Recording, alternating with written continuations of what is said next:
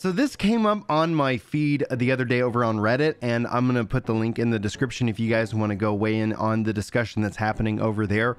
But I thought this was actually very important to bring to you here over at Work to Game as a discussion, especially as it relates to content creation, the ultimate race. What do we want as the Final Fantasy XIV community continues to grow, and where do we see the community going? But ultimately, this post is asking, and also really kind of being very telling in terms of how people are feeling about the current ultimate race, and maybe some expectations that didn't align up, but also some realities that exist within that. This is not an attack on the poster. This is just me kind of giving my response and highlighting some of y'all's comments that have already weighed in on this topic, namely because I think there's a couple really key interesting points. Feel free to share your own. Feel free to just go over there and read and get caught up to speed. You don't need to watch this video whatsoever. But hello everyone and welcome. My name is Brian and this is the Work to Game channel where we discuss Final Fantasy XIV primarily, sometimes occasionally other MMORPGs. I'll give you guys an update on Chris's status towards the end of the video. If you're not following us over on Twitter, he's been posting tweets about what is going on currently in his life, and I'll give an update here at the end of this video for those of you who are generally curious. So first and foremost, it says the community lacks competent content creators and organizers. I'm very disappointed that there is not a stream keeping track of the world first race for Dragon Song's Reprise. The Mogtalk website hasn't even been updated. And I believe Frosty just had a kid. Somebody can correct me whether I'm right or wrong on that. The last couple years kind of feel like a blur, but I believe I congratulated him on that regards. Note to self, life finds a way. We're going to talk more about that in a second. The stream yesterday was 6 hours long and had insufferable WoW player on the panel that kept cutting people off, switching to other streams mid-pull and complaining about how he couldn't get past ARR. There are plenty of creators that have an audience who could do this and aren't competing in the race, and I wonder what's the reason behind not having some sort of coverage on this. And that is the premise, and we're going to dive into the comments. And first and foremost, I think this comment actually speaks the loudest. There's no money in watching the race for world second. Now, before we dive into kind of the other things, especially that go on behind the scenes in content creation within the Final Fantasy XIV community, obviously this is my opinion and my perspective. The goal is to obviously get y'all's and have a discussion. That is ultimately the goal. Sometimes that's successful, sometimes it's not. One way or the other, you're going to let me know. You'll let me know. I'm sure I'll hear of it. No money in watching the race for world second. Chris and I actually recently went to dinner as we were discussing all the things that kind of have been impacting his world. And we sat down and it was like the concept that generally speaking, that the people who win the world first race don't do it live. And we're both positive and negative on that mindset. Like I can see both sides of the argument. But what sometimes Literate here points out and highlights in it is that what is being broadcast really isn't the world first race. It's the world second race, those who are actually streaming it where others aren't. Let me know, like, do you guys feel that that's a good thing? It's a bad thing? Like, obviously by not streaming it, they're not sharing their strategies, which gives them a competitive edge, which ultimately from the premise that if we want world like first streaming coverage, if they want to get sponsorships, which is going to tie all back to the original poster's opinion here, then you kind of have to have everybody on the same page. Like the fact that they don't stream it, and then yes, people probably would try to snipe some things, but they're already sniping from each other most likely as people are progressing as a part of this whole system. And so they're the only ones who are opting out and winning. But is the goal to have a true world first race with sponsorships or not? There's no right or wrong answer, like legitimately asking you guys what your opinion is as somebody who hasn't really tuned into the world first race, namely because of what sometimes Literate just said. It's really kind of a race for world second. Why are we even racing in this regards?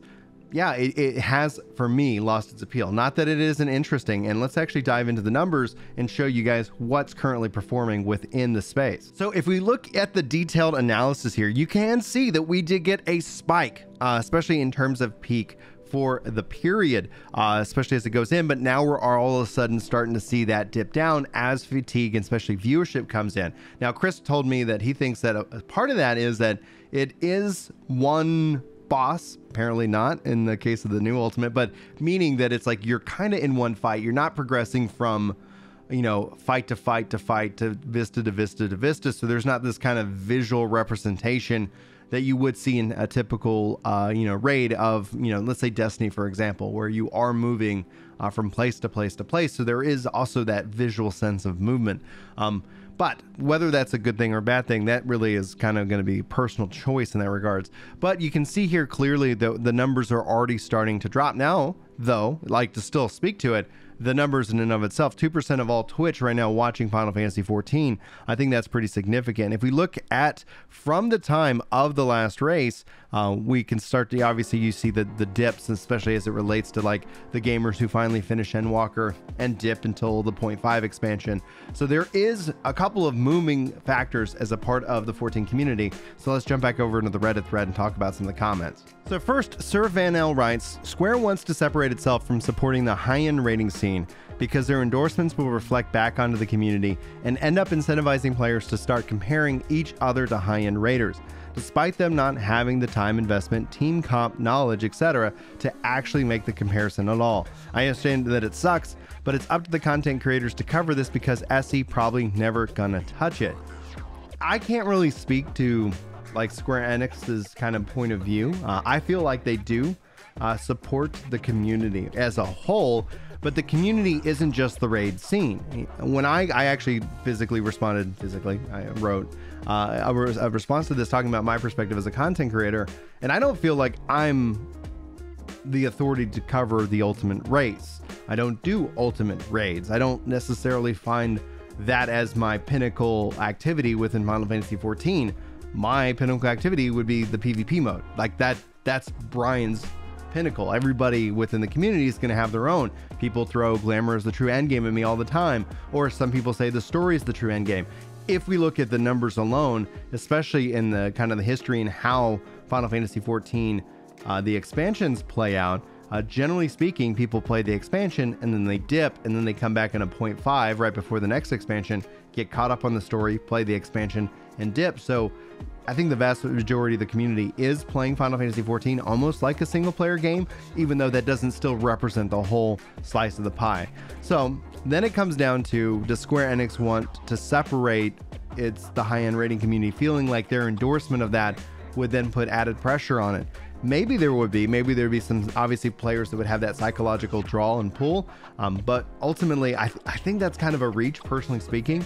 But there's a couple other comments let's get to. So our original poster follows up, says, this is the answer I was looking for in terms of Vinyl, saying, at the end of the day, you're right, the game caters most of the casual audience. Maybe with raiding being so popular in the Japanese scene that we'll see some sort of change within the next expansion, especially since IRC, they said that they won't require you to progress through the entire story as a new player, possibly open up the avenue for raiders to get into the game quicker.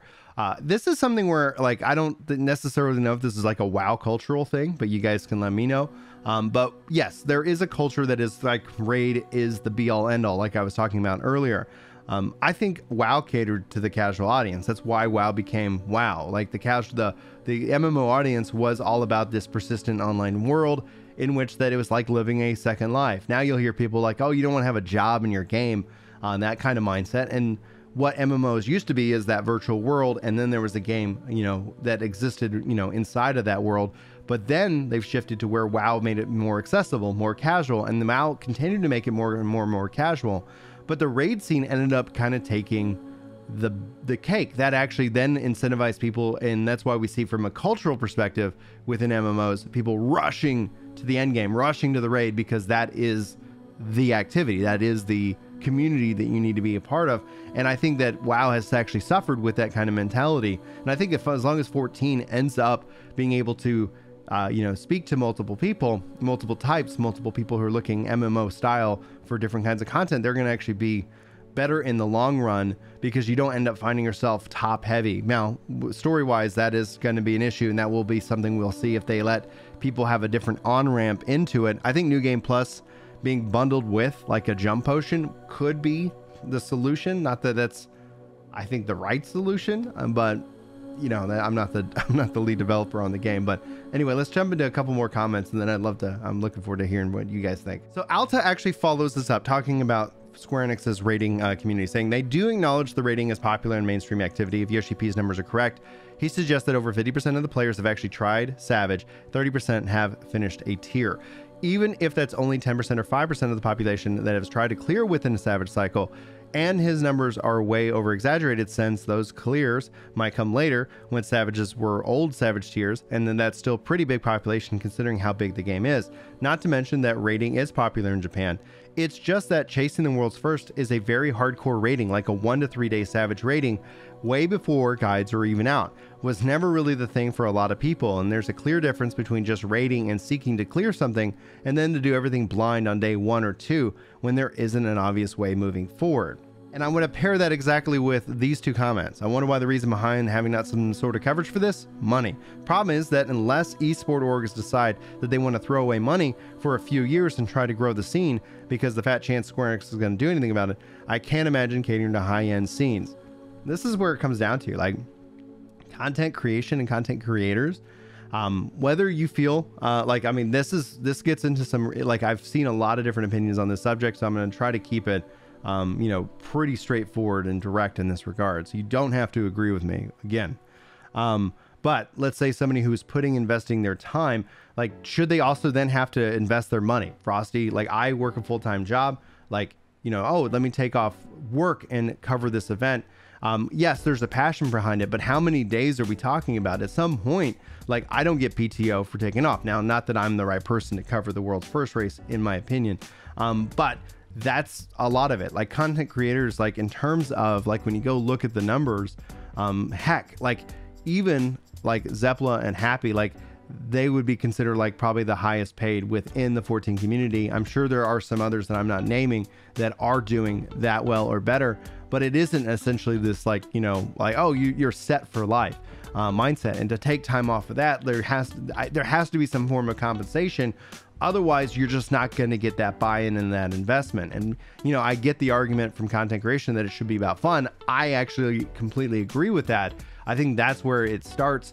But to say, and especially like if you've got a family, if you got people who rely on you, that you should like, you know, sacrifice like their financial stability to cover an event that you want to cover, it gets into a little bit of a challenging area. And namely, and this kind of falls all the way back outside of content creators and how I kind of view this, and again, I think this might be the hottest spicy take of the video, who knows, is that if people don't show up to watch, then there's nothing you can do. And so you end up then catering, and this is my biggest gripe about content creation, is that you end up catering to what the algorithm wants, and that can be frustrating for the viewer's experience too. So there is this kind of relationship that if the viewers are better educated on how content creators survive without having to like open your wallets, that helps, right? That could actually go a long way, but you need a larger volume of people. I covered over yesterday on Ginger Prime, legitimately, like some of the big changes that they're talking about having on Twitch.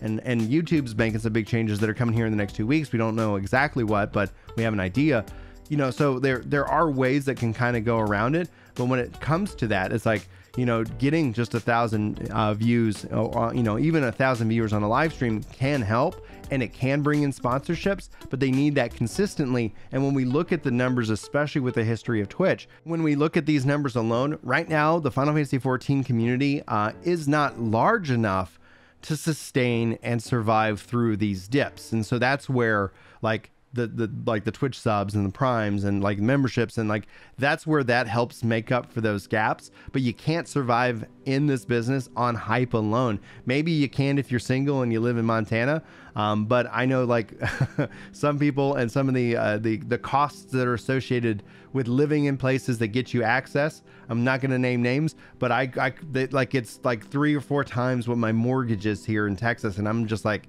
I don't know how you do that. Like, that stresses me out. That makes me go and hit the sub button and follow and try to, you know, give some kind of passive support just so that that content can continue, because I enjoy it, right? So there is kind of that relationship between the viewer, the creator, and the question of is that what is the ultimate race, and how does it grow from here and there. Now, I've hopefully haven't wasted any of your time. Hopefully you've got something interesting out of this video. I'm generally curious as to your thoughts. So So thank you so much for being here. As the like I said, an update on Chris, he tweeted out, so far his mother-in-law is not actually doing that great, so if you could keep her in her thoughts and in your prayers as she continues to kind of fight through. She had to have brain surgery for a tumor, and so he's going down to spend time with the family, and hopefully everything can kind of work out. She's where she needs to be at the hospital, and that's the status. And so Chris is not streaming, and that's obviously going to impact him. And so he's, so just keep Chris in your thoughts and your prayers as well, especially throughout this time. And thanks so much for watching this video. It's gonna help him out in indirectly in a way. And if you guys like this video and you like this format, maybe we'll bring more of these discussions like this, not just like with me and Chris, but like like where it's me or Chris, kind of talk to you about what's going on within the game, the community, and the world.